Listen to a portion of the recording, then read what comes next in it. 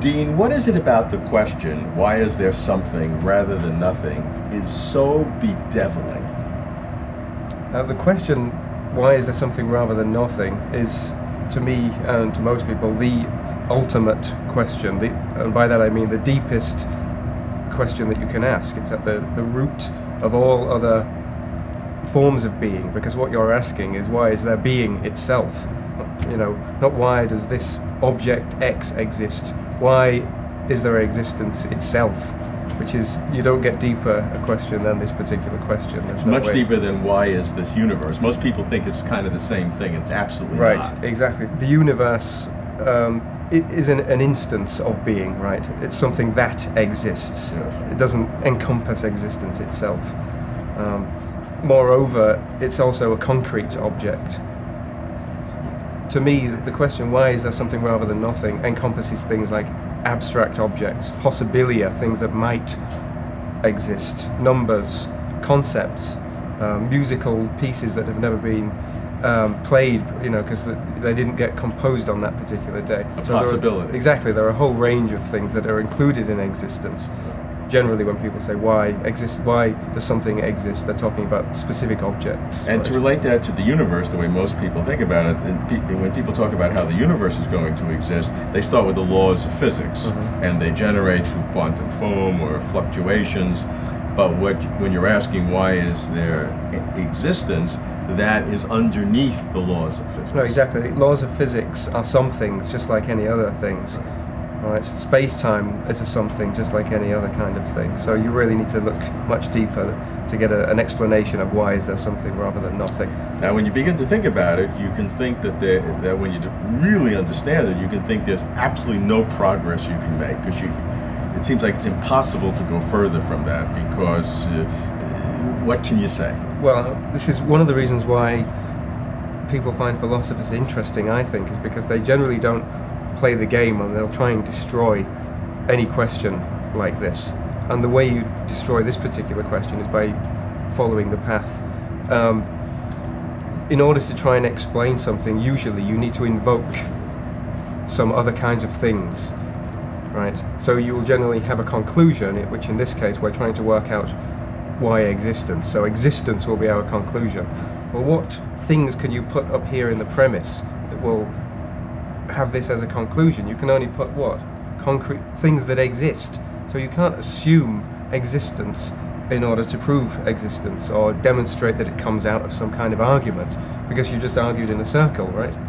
So a philosopher might say, well, therefore this problem has no answer, because there are no premises, no things that you could put in order to get this out as an explanation, as an answer, or a conclusion of some argument. So how are you supposed to argue if you can never get the conclusion out, right? Yeah. And therefore people will say it's a brute fact, something that it's there and you can't explain it. That's the usual...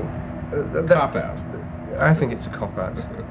And though I'm a philosopher, and that's the usual method of a philosopher, is to try and question the question and maybe say, look, although this looks like a reasonable question, why is there something rather than nothing? Maybe it's not quite the same as a usual question, because the conclusion really doesn't quite, you know, submit to the same kind of analysis. Okay, now how do you go after that question? So the problematic approach, which leads to, you know, trying to dismiss the whole idea of the question, involves the idea that that existence is contingent, right? So if existence is contingent, then it might have been otherwise. Anything that's contingent means it could have been otherwise.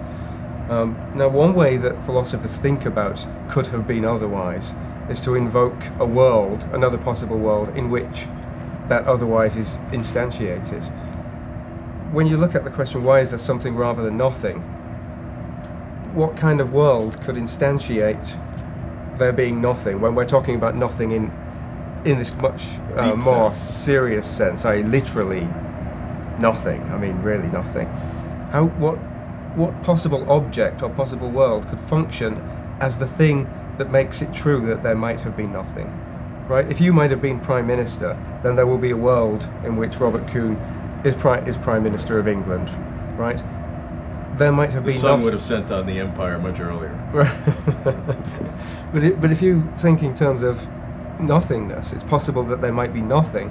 Well, what thing is performing that role of making it true that there might be nothing? Therefore, from a logical point of view, it looks like there's something necessary to existence. Right? It's not possible that there might have been nothing, because for that to be possible, you need a world or some way of representing there being nothing. And how do you do that?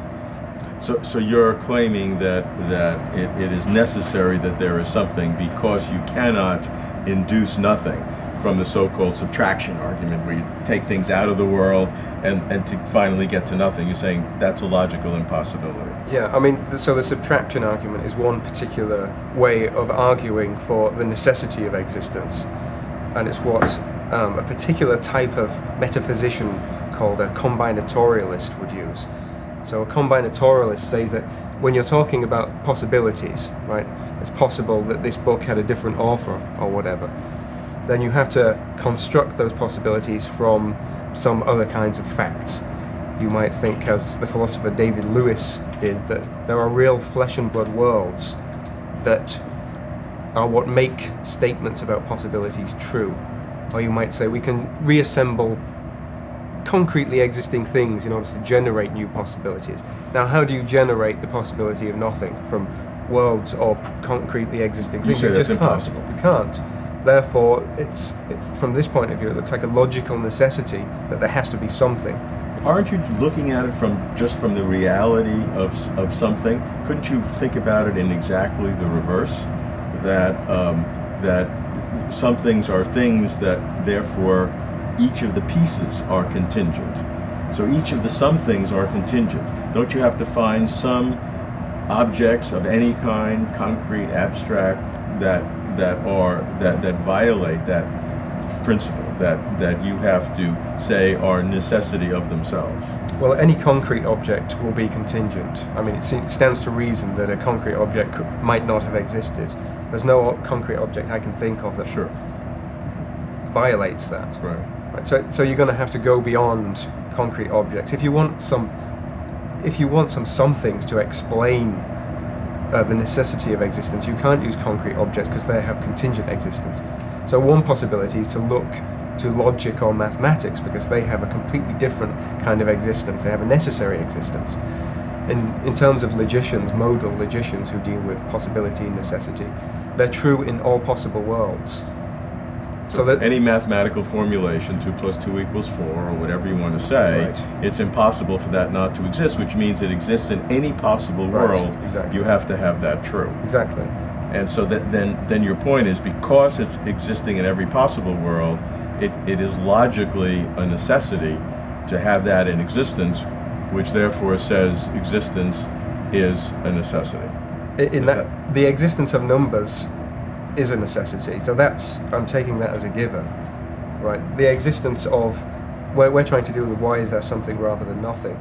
We want an explanation for that. And these don't look like numbers, right? So we want to appeal to something completely different.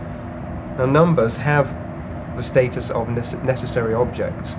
It seems that existence must be a necessary thing for the reasons I gave earlier, namely, it doesn't make logical sense to think of there being nothing because you don't have a possible world available to represent there being nothing. A mathematical object, you might be able to invoke their properties in order to explain the objects in this world and in any world and anything, basically.